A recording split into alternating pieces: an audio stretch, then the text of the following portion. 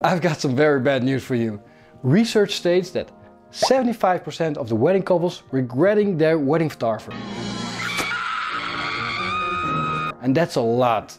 But hey, who better to give you this information than a Dutch guy? There are only two things I can't stand in this world. People who are intolerant of other people's cultures and the Dutch. What? Besides bringing you the bad news, I'm also going to bring you good news, because I've got 25 questions you should ask your wedding photographer so you know you got the perfect wedding photographer. I traveled the world, I shot near to 1,000 weddings. I'm doing this for a long time. I've met a lot of couples, so I know what to ask. So let's dive in those questions.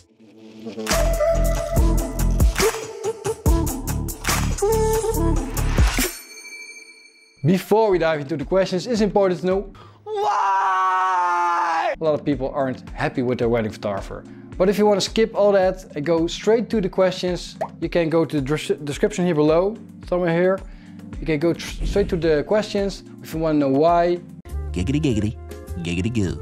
Stick around. A wedding photographer is the only vendor, the only supplier on your wedding that makes your memories tangible. It's the person that shows you how the wedding really was. And this person can bring you back to a wedding, or can you make relive your wedding. And that's a big difference, because you don't want to just see your wedding on a photo, you want to really relive your wedding. The thing a wedding photographer has to do is to take you back to the place and show you how beautiful it was. Because you paid a lot of money for your wedding. It's expensive. You want to see those photos and relive that wedding. If you don't see it or don't feel it in the photos, it kind of sucks. So why do people book the wrong wedding photographer? Well, budget. I don't know what that is. People have no budget for the photographer, or they spend a lot of money on the venue, on flowers, on everything, suits, dresses, but they forgot the budget for the photographer. And they're like, well, just photos. But if the photos don't match up with what you see in real life and the photos, you got a problem. What also happens is that they ask a friend or a relative to make the photos.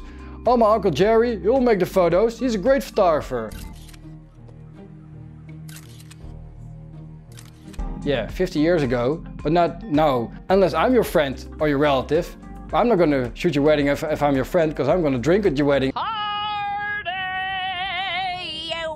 You need to find a great photographer. No connection or click with your photographer. I think that's the most important thing. If I book a wedding couple, I want them to want me, and I want the same thing for me. I want them. So we want each other. Darling, you found me. A sweet. It feels a little bit strange when I'm saying it, but it's very important that we know each other, that we trust each other.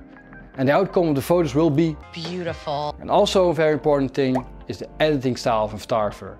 If you choose a photographer, you choose the right editing style. So, for instance, if I want to eat Italian food, I will go to an Italian restaurant. If I want to eat Japanese food, I will go to a Japanese restaurant. I don't go to a Japanese restaurant and say, can you cook me some lasagna? It's lasagna. Zanya. Za. That isn't how it works. So choose your photographer and the style that matches your style you want to show people.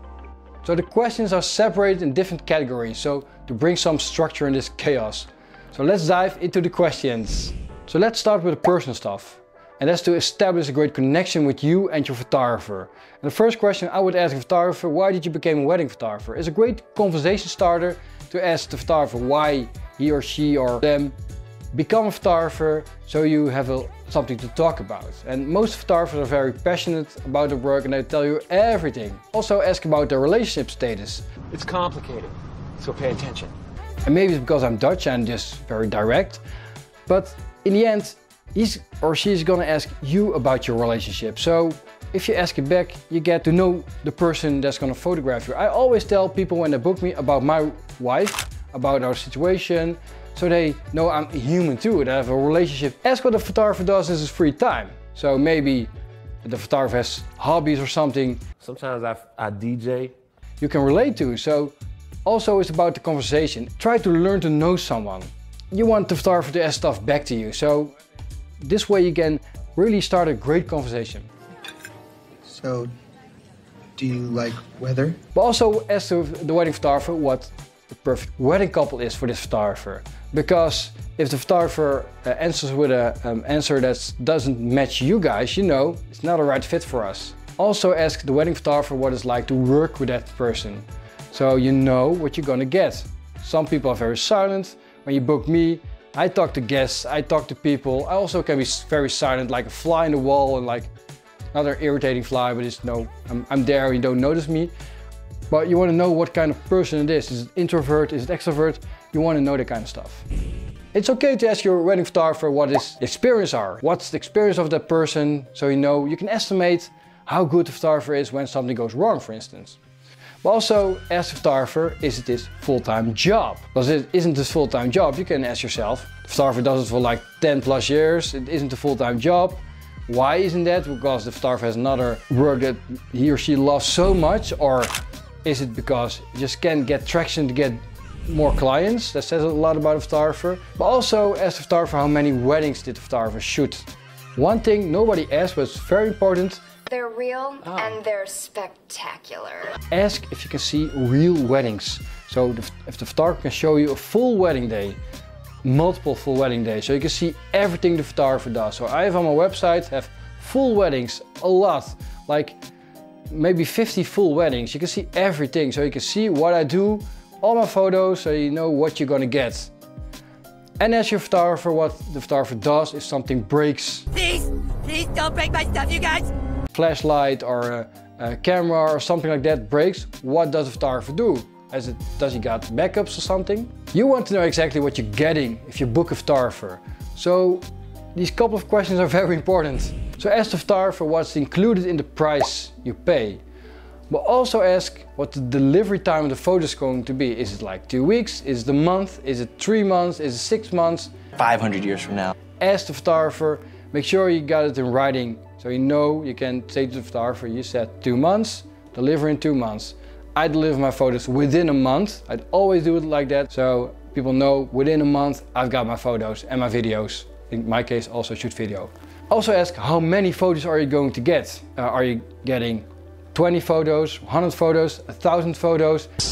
1 million. And also ask if the photos are, as a bonus question, are edited. Are all photos edited or a couple of photos edited? Also ask what the size of the photos are. So like it's 2 megabyte photos, 10 megabyte, 20 megabyte.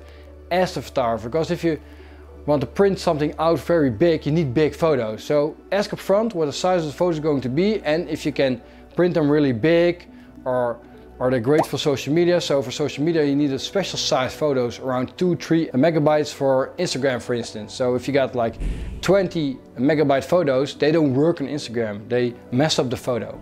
Now we're getting down to business, because you're making a deal with a photographer. It's still a business deal and you gotta be aware of that. Would you mind if I ask you a business question? So ask the photographer how the complete booking process looks like. So make sure to ask your wedding photographer how the complete booking process looks like. For instance, from the quotation up till the full delivery of the photos or the album. Ask the full process, so you know how the process is going to look like, what the times are going to be, how much time you spend talking to the photographer. And I think you should always ask a photographer how many weddings, All of it. this person does a year. Because if the photographer shoots 80 weddings a year, well, the person doesn't have a lot of time for you as a wedding couple. Does a photographer like me, I shoot around 20 weddings a year. You got more time for your couple, so you know the photographer is going to invest a lot of time in your wedding. Also ask what happens if this person is sick or cancels the wedding, or if you cancel the wedding. I can't this year. Let's just forget it. Yeah. Ask what happens then, what happens to the money, how does it work. Ask the photographer how he or she photographs children, because children is different from adults, because children are little, so you have to bend down to your knees to photograph the children. Can you see photos of children? How did the photographer shoot those photos? Also ask the photographer if you can request special shots. Shots! If the photographer says, no, I only do what I do, you know, that's the thing he's going or she's going to do. And if you want different photos, you need a different photographer that does what you want the photographer to do. And now we get a bit boring. But very important category, that's the technical part. Backup systems. How does the photographer have a backup system on the wedding day?